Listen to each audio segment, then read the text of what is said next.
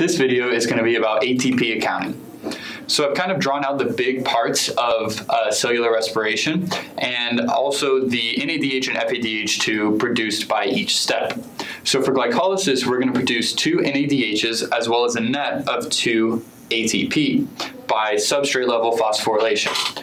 So these NADHs will then get transported from the cytoplasm into the mitochondria through one of 2 ways. You can do it through 2 different electron shuttles, and that's going to influence how much those NADHs are worth, which is why we have 2 NADH or 2 FADH2, which would be less productive and produce less ATP than a molecule of NADH.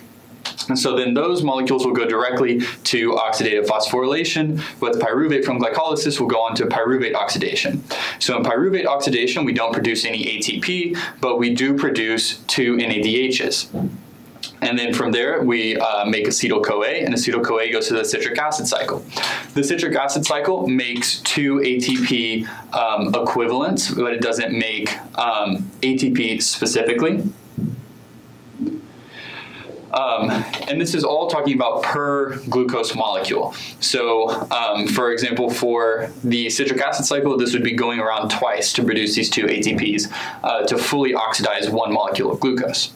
So the citric acid cycle also produces 6 NADHs and 2 FADH2s from each molecule of glucose. And so we're going to send all of that to the electron transport chain.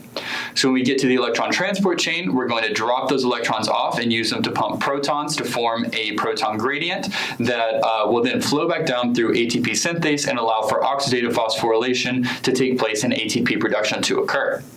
And so when we do that, we produce 26 to 28 ATPs. And again, this variation is coming from how the NADH was transported from the cytoplasm in glycolysis into the mitochondria, because there can be differences depending on what transport system you use. So, but that'll produce 26 to 28 ATPs. So when we add all of these up, we get somewhere between 30 and 32 ATPs for 1 molecule of glucose through the whole process of cellular respiration. I hope you found this video really helpful. The concepts and information presented in these videos will be true regardless of what biology course you're taking. However, the material we covered in this video is specifically referencing material covered in Campbell Biology's 11th edition. Remember that if you are an enrolled Baylor student, we do offer free tutoring on the 1st floor of the Sid Richardson building, and you can schedule a free 30-minute appointment to have one-on-one tutoring online, or you can stop by during any of our business hours.